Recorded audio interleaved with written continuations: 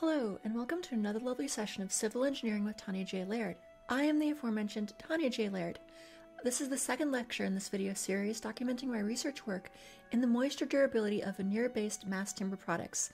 In this lecture, we will discuss tree growth, tree function, and the orthogonality of lumber material properties. Wood is unique among the major structural materials. Unlike steel or concrete, wood is not manufactured, it is grown. You don't make a 2x4 by mixing up some raw ingredients, pouring them into a mold, and then letting it cool or react. Wood is a natural material, the product of 500 million years of evolutionary history. Wood as a material is optimized not for our purposes as human beings, but for the purposes of trees as they grow. And to understand the properties of lumber, you need to understand trees as living organisms. Unlike steel or concrete, wood is a biological material made from the stuff of life itself. Unlike steel or concrete, you must understand this biology in order to understand wood as a material. Wood is as it is, not as how we would wish it to be. If you are willing to meet it where it is, you can do great things with lumber and wood, but treat it like any ordinary material, and you do so at your own peril as an engineer. Wood is not homogeneous, it is not isotropic, and this will be the focus of today's lecture. Consider the fundamental photosynthetic reaction at the heart of all plant growth. Trees, like all plants, take carbon dioxide from the air and water from the soil.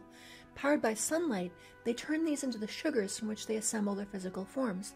And along the way, they release oxygen, which, well, we and other animals have a certain fondness for. And some components of this reaction have a very powerful influence on the forms trees have evolved into. So consider the three inputs of this reaction: carbon dioxide, water, and sunlight. These are the three main things trees must obtain from the environment. Now, capturing CO2 from the air, while energetically difficult, need have little effect on the tree's overall large-scale structure. Plants right near the forest floor can capture carbon dioxide just as well as those at the top of a forest canopy. But the sunlight and H2O, well, those have powerful implications. This equation hints at two of the primary functions the trunk of a tree must be able to perform, and those are structural support and moisture transport. These are conifers growing on the slopes of Crater Lake in Oregon. Besides the aesthetic aspects of this image, I like how it illustrates the conditions in which trees must grow. If you go visit a very artificial environment, say a Christmas tree farm, you'll find evergreen trees planted on flat ground a perfect ideal distance apart in a nice even grid. The farm operators will plant trees at this optimal distance to provide the most rapid and even growth possible. But these ideal conditions are not how trees must grow in nature. Look at the trees here. They're growing in what are certainly less than ideal conditions. They're growing in loose soil on a steep slope. In certain places along the lake rim, not necessarily shown in this image, but in certain places along the rim of the lake in Crater Lake, you'll actually see piles of dead trees killed by landslides. The slopes not only reduce water retention and undermine the tree's roots, but the steep slope means that they will only have limited sunlight hours. In this picture, imagine if the sun is to the left. When the sun is to the left of this picture, the trees on this slope will be in shadow. You'll also find many trees growing very close together, far closer than is ideal. Nature does not work with ideals. It works through chance and making do. Trees do not choose where they live. They're not able to survey a large variety of potential sprouting spots and then grow in the ideal one. No, they don't get to choose where they live. A seed falls where it may or is blown by the wind. But moreover, each tree is not alone. That is very crucial. A single adult tree may produce and scatter thousands of seeds in a single year, scattering them blindly to the winds. Each of those seeds must then sprout and then compete against each other for resources. Each seed competes against other seeds of its same species, or each tree competes against trees of its same species, and each species competes against each other. Every organism in nature is in constant competition with other organisms for limited resources. And one of those resources, well, sunlight. Sunlight, free as the air, may seem boundless and inexhaustible. And when you compare the raw, incredible energy output produced by our life-giving star to the amount that hits the Earth, well, it seems so. Less than a billionth of the total light output of the sun actually reaches our planet. The cross-sectional area of our planet at our distance from the sun represents less than a billionth of the total area of a sphere of that orbital radius. The sun is so prolific that it can create enough light to sustain 1 billion Earths, and then cast all but 1 billionth of that unused out into the infinite void of the cosmos, and yet our world still thrives. But here, below those heavens, here on the ground, here on Earth, sunlight is limited. Most of the Earth, for example, is covered in water. Of what remains, most is too dry, too cold, or too high of an elevation for trees to grow. On the rare patches of ground suitable for arboreal life, there is a finite amount of sunlight available per unit acre, and all the plants on a patch of ground must compete against each other for that limited sunlight. If plants lack sufficient sunlight, they can address this in several ways. They could evolve to more efficiently handle the light they do receive by somehow improving the molecular machinery of photosynthesis. They could evolve broader leaves or thicker needles. Or, when competing against each other, they can grow taller. Now, growing taller does have its benefits for plants. If there was only a single plant spread across the entire world, it could forgo height and spread as a thin carpet across the ground, a kind of giant living solar panel. But by growing taller, trees are able to literally outshadow smaller plants around them. Once established, an older tree can prevent newer trees from growing near it, reducing competition for other resources. Trees compete against each other, stretching ever higher to reach for any last scrap of sunlight that they can. Often, plants will even grow preferentially in the direction where sunlight is most abundant. So, for example, if you look out in a forest, you can sometimes even find trees that, if they happen to sprout in a location with insufficient sunlight, they might start by growing vertical and then sort of jog off at a 45-degree angle for a while, and then curve back up to vertical. They will grow preferentially in the direction where sufficient sunlight can be obtained. And again, sunlight is crucial. After all, for all of a tree's complexity, for all of the intricate molecular machinery involved inside every one of its cells, sunlight is what's powering this entire thing. Sunlight is as essential to plants as the food we eat is to ourselves. But growing taller is not without consequences. A tree cannot suspend its leaves high in the air via magical levitation. It must support them. It must act as a structure. A section of a tree's trunk must support the trunk above it, all the necessary branches and twigs, plus the weight of the leaves themselves, plus the moisture within the tree, etc. Growing taller also has consequences for lateral loads. The weight we discussed are vertical loads, but lateral loads, loads to the side, also are important, horizontal loads. Wind speeds are lower closer to the ground, and the taller you grow, the higher the wind speeds up, higher up in your branches, and also the greater of an area you present to the oncoming wind. Trees, because of structural and other limitations, do have a height limit. Past a certain point, the additional effort to grow taller is not worth the additional cost. Yes, you may be able to outcompete other trees around you by growing a bit taller, but the negative consequences eventually overcome the positive consequences or the positive benefits of growing taller. This optimum maximum height will vary with species, elevation, and climate, but biology and evolution are all about optimization and trade-offs. All of natural selection is not about optimizing for a single variable, growing as tall as you can, growing as large as you can, producing as many seeds as you can. It's all about optimizing for different variables, all competing in the same mix of survival. Evolution is all about trade-offs, and trees are no exception. The second primary function a tree's trunk must perform is moisture and nutrient transport. While some trees can absorb some moisture through their leaves directly from the air, the bulk of the water a tree needs to live comes from the ground. As water has a natural tendency to fall to, pool on, and be absorbed into the ground, well, this is not unexpected. At the same time, the sugars that trees use as their food source and molecular building blocks are formed in the leaves. The leaves need water from the roots, and the roots need sugars and other compounds from their leaves. Their trunks and branches serve to support and connect these two crucial elements. Trees need their trunks and branches, but these do not produce any food or absorb any water. Their leaves and roots perform these vital functions. A tree thus needs a way of transporting moisture and minerals up its trunk from the roots to the leaves, and then transporting sugars back down from the leaves to the living cells in the trunk and roots. Trees lack the complex active circulatory systems found in mammals and other large animals, but they have the same need for water and nutrient transport that we and other animals do. They don't have a heart that beats to pump blood around their bodies like we do and other animals do, but instead they have to use passive measures rather than the active pump circulatory systems that vertebrates do. But for all the complexity of trees, what are they fundamentally made of? Go and stand in a great forest. Go to a forest where the trees are towering around you. Or, even better, go to the redwoods in California and look at these ancient grand trees that have been preserved from the logger's axe, and go and see all of the trees around you. Just stand there and watch as you're dwarfed by these great trees around you. Stand in this forest, and it seems incomprehensible. From where does all this majesty arise? And for all these functions, well, what tools does nature actually have at its disposal? Well, it's the same tool nature always has. From the tiniest amoeba to the mightiest redwood, from the very stuff of the mind and human consciousness, all of these are made of cells, as cells are the fundamental building blocks from which all living things are made. Well, if we want to debate whether viruses are alive, that's another thing entirely. But in terms of any kind of macroscopic organism, all of those are built of cells. Nature works with cells. If it's going to build anything, it has to build with cells. Now, when I say cell, you may imagine something like what is shown here. These images are just taken from Wikipedia and are something you've probably seen before or something similar. They're the kind of generic cell visualizations you may find in a high school biology class.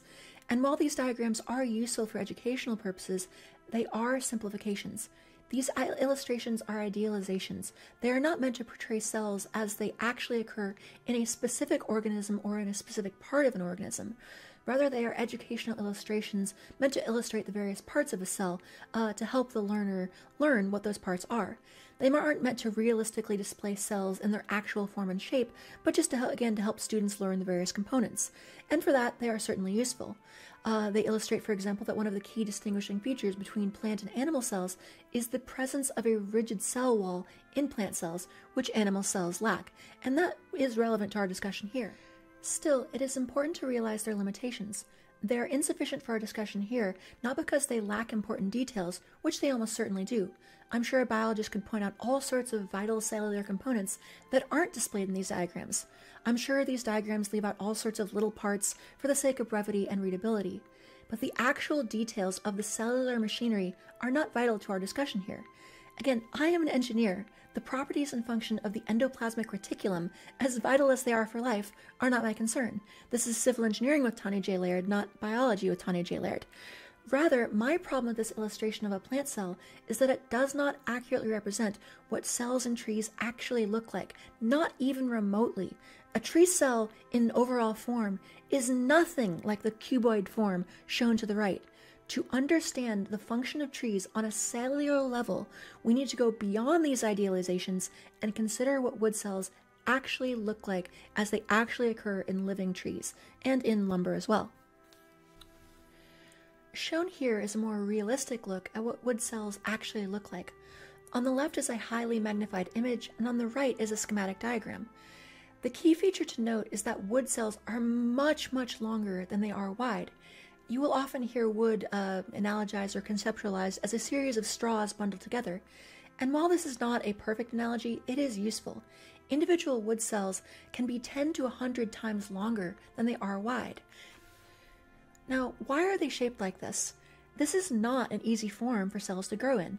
Think of what is involved for cells to grow and live like this.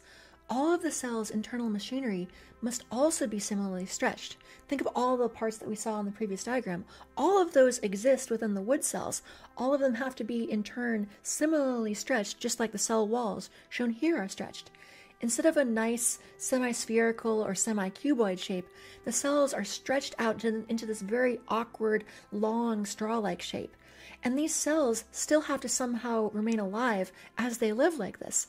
Think of all the complexity of an ordinary cell, all of the countless pieces that must work together in their symphony of organized molecular chaos. And now figure out a way to make all of that work in such a long and narrow space. It seems absurd. I mean, it is very hard to think how wood cells ever manage to even do this. Why would nature select for such a seemingly ridiculous solution? Why not just make a tree trunk from a large pile of nice cubes or ovoids? Ultimately, well, like all things in evolution, this is a case where form follows function. to understand why wood cells are shaped like this, even though from the point of the machinery of a living cell, this must be an absolute nightmare to deal with, it does make sense when you consider the function of a tree. Let's consider the two functions we previously discussed, structural support and moisture transport, and see how those lead to the kind of structural and other forms that we see in wood cells shown here. Now, a tube or hollow column is actually a very structurally efficient shape. This form can be seen in individual structural elements or entire structural systems. On the level of an individual member, hollow square sections or HSS steel shapes are very common, and hollow circular columns are also common. By concentrating a cross-section's area along its perimeter by making a hollow shape, you maximize its flexural capacity and buckling resistance. Circular tubes are optimal for resisting loads from any direction. Tubes also are also used as a form for entire structures or buildings. Many of the world's tallest buildings are tubular structures. Rather than being built with a uniform rectangular frame throughout, they are built as hollow tubes with a reinforced core. Shown on the left is the Willis, formerly the Sears Tower. It is built as a series of bundled tubes of various heights. The old original World Trade Center, whose floor plan is shown on the right, was built with an outer structural tube surrounding an inner core. The gap between the inner core and the outer tube allowed for long, uninterrupted floor plates free from columns and other protuberances. Another example would be the Burj Khalifa. It is also built with a similar tube structural form. When you are trying to reach to a great height while minimizing weight and material, a tubular or bundled tubular form is a very efficient way to go. And what applies to our buildings applies to trees as well. A structurally efficient form is a structurally efficient form. This is one case where, well, I suppose you might say that nature figured out first, and then eventually we figured that when making some of our taller structures, that we can borrow some of the forms in nature.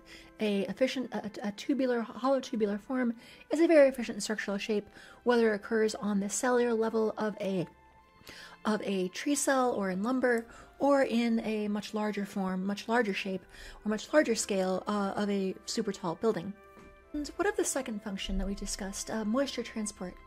Well, this is where the straw analogy, remember we discussed that a common analogy for lumber is a series of straws bundled together? Well, this is a case where the straw analogy becomes much more literal. Much like an actual drinking straw, the long tubular shape of wood cells does greatly facilitate the transport of water and nutrients along the trunk and branches of a tree.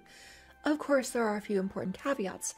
I should note that when lumber is used in service, most moisture transport will occur through diffusion, the transport of moisture through solid cell walls themselves, not through the interiors of the cells or outside them. Diffusion will be discussed more in a later lecture. Also, in a living tree, moisture transport within and between cells occurs through a combination of surface wetting, vapor transport, capillary action, and other mechanisms. Also, while wood cells are much longer than they are wide, the length of an individual cell is still very, very small compared to the length of a tree trunk or branch. Individual cells are still a fraction of a millimeter in length.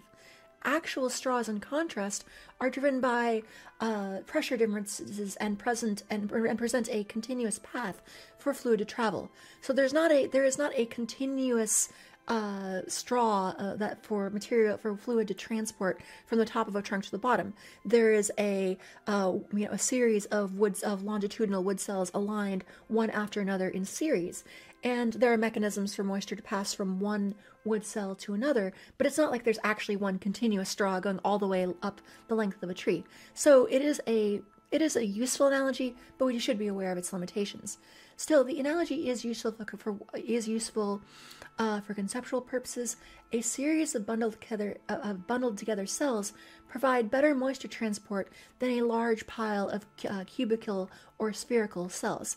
Again, think back to that original, sort of grade school drawing of or diagram of a plant cell, where it's just this nice spherical or cubical shape. And imagine if you had a tree composed of all of those. Well, every time it's going to cross a cell wall, moisture is going to have to cross a barrier.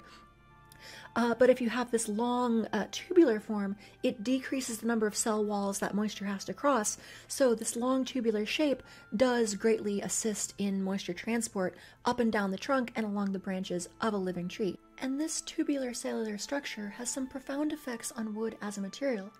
An isotropic material is one that exhibits the same properties, such as strength, stiffness, conductivity, etc., in all directions. Steel is an isotropic material. If you have a small cube of steel and test its stiffness in each of its primary axes, you'll get the same result. Stretch it to the left and right, up and down, forwards and backwards, it doesn't matter. You should get this close to the same result. Steel is, at least on any scale we deal with, isotropic. Now, if you have a piece of steel so small that you have a microscopic piece of steel small enough that it's on the same order of magnitude as steel's grain structure, then it will be less isotropic.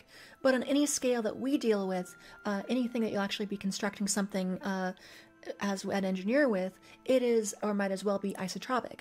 An anisotropic material is the opposite, one that exhibits material properties that vary with direction. Wood is an example of such an anisotropic material, and the tubular cellular structure of wood produces this anisotropy.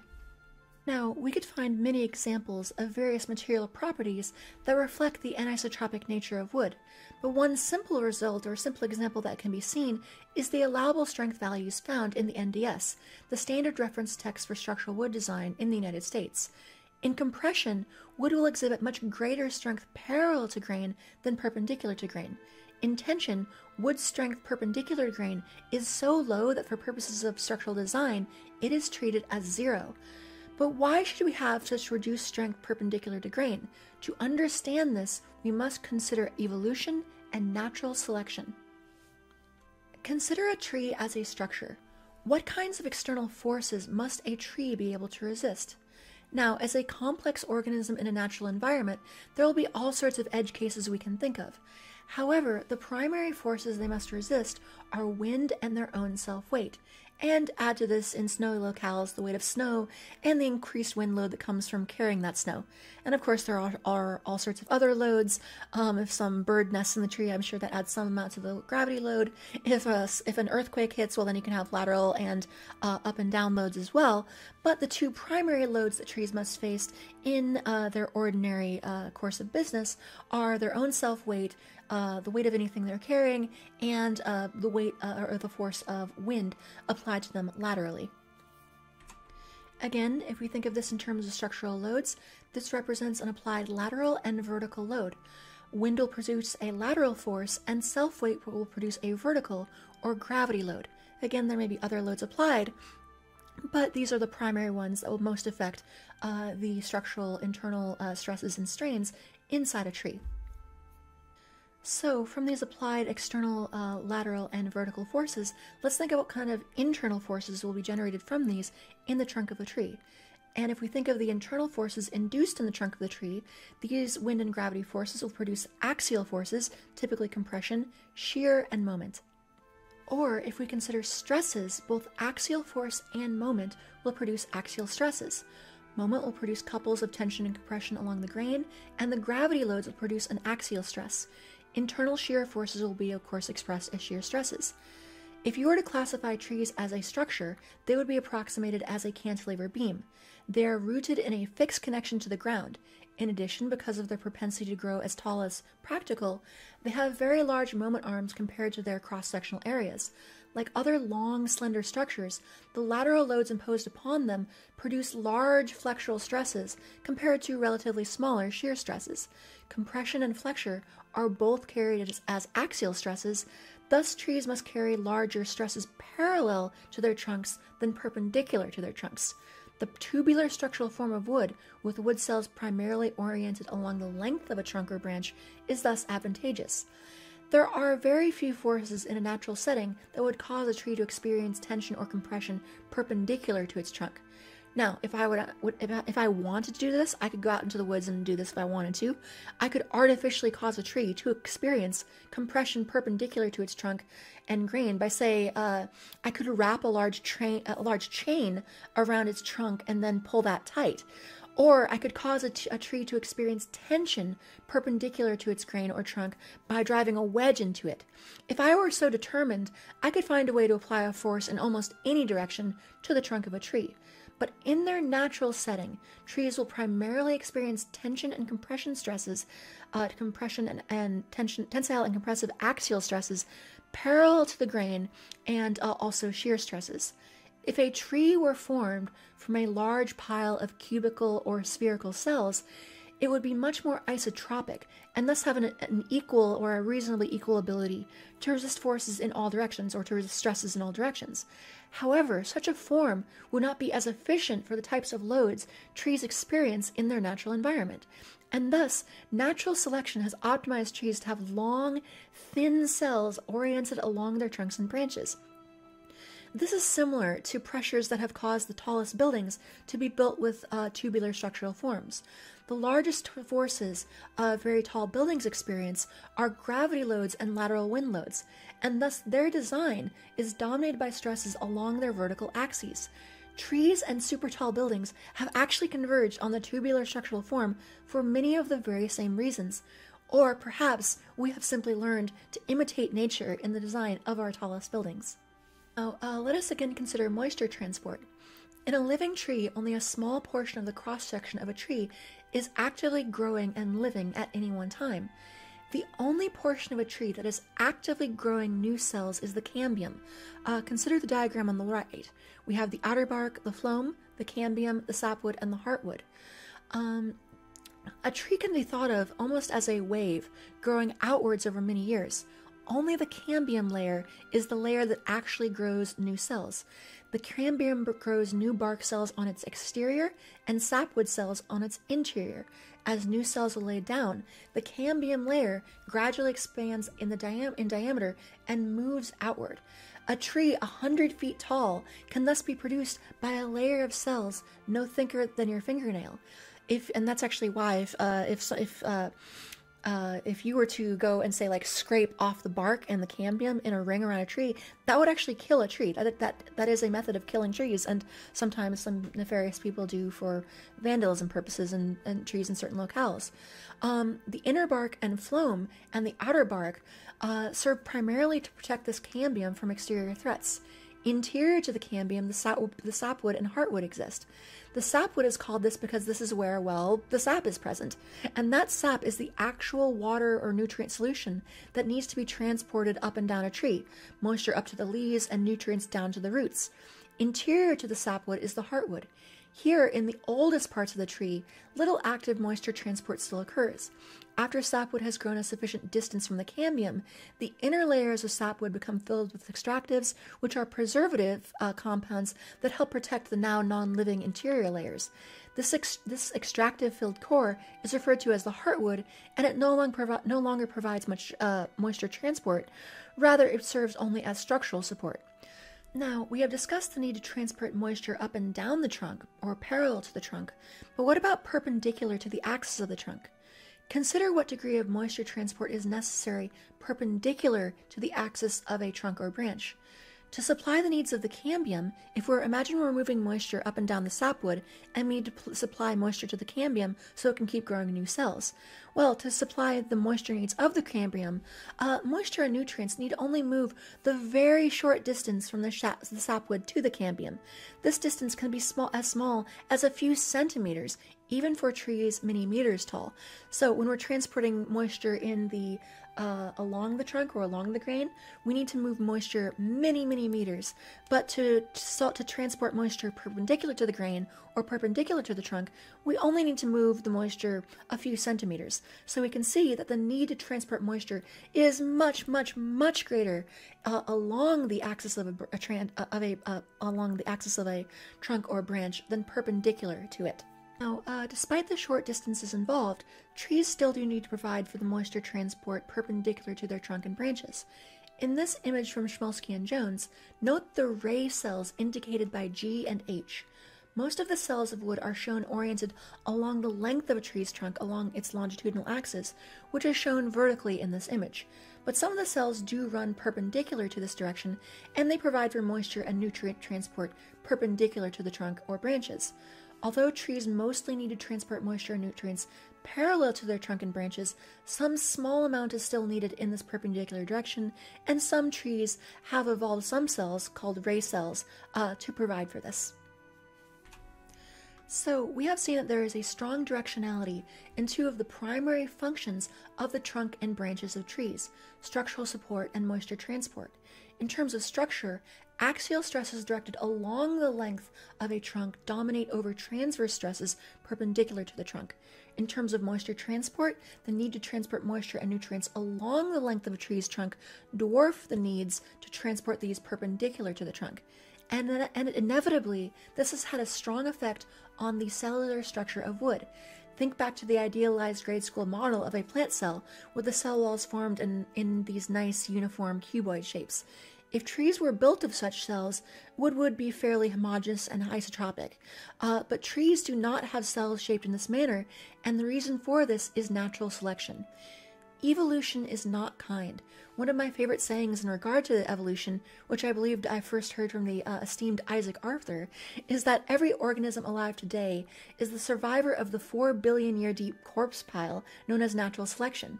Evolution is not compassionate, and it is not kind. Every organism in a natural environment exists in stiff, continuous competition for resources, for space, against predators, etc. Species compete against each other, and members of and groups within individual species compete with each other. And ultimately, every single physical trait of every organism on this planet has been shaped by these forces.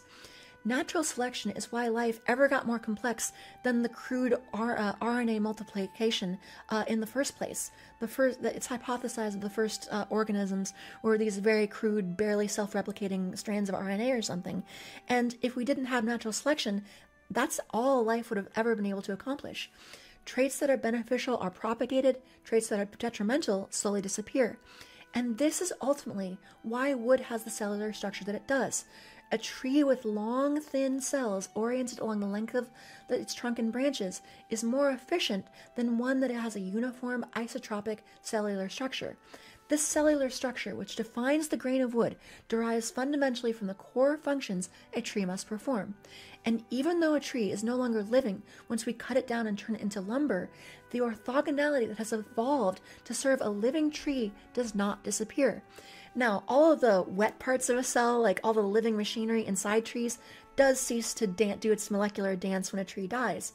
But the cell wall, those rigid exterior plant cell walls, when a tree dies, those cell walls remain, and those are the useful portions that we actually build wooden structures out of. And as we saw in the case of allowable design strengths, parallel and perpendicular to grain, this cellular orthogonality has direct effects on the properties of the lumber we use to build our structures. Though we use lumber for our own purposes, wood is ultimately at its very core a biological material. It is not made, it is grown, and every one of its properties has been optimized by eons of evolution to serve the needs of trees in their natural environment, not to serve our needs. Our challenge as engineers is to take this natural material, evolved for purposes very different from our own, and find ways to most effectively use it for our purposes. And my research is part of this process. And that will do it for today. As a review, in this lecture we discussed some of the core functions the trunk and branches of a tree must perform, that being structural support and moisture transport. We reviewed the cellular structure of wood and how that cellular structure is optimized for these core functions. We concluded by exploring this through the lens of natural selection and framing how our use of wood as an engineering material must bend to the properties that nature has selected for in the cellular design of wood. In the next lecture, we'll be defining the 3 principal axes of lumber, and we'll see how these are translated in wood veneers and wood panels. This lecture is slowly building up the background and details that inform my research work and define my research questions, and the orthogonality discussed here is at the core of my research work. I hope you found this interesting and perhaps a bit informative or educational. If you have any questions, feel free to leave them in the comments below. If you'd like to help contribute to this research, there is a Patreon link in the comments. Unless otherwise noted, the images found throughout this lecture were taken by me in various locations throughout the state of Oregon and Northern California. Again, I hope you found this enjoyable, or at least a bit informative. I thank you for watching. I hope you enjoy it. I look forward to seeing you all again. And as always, thank you.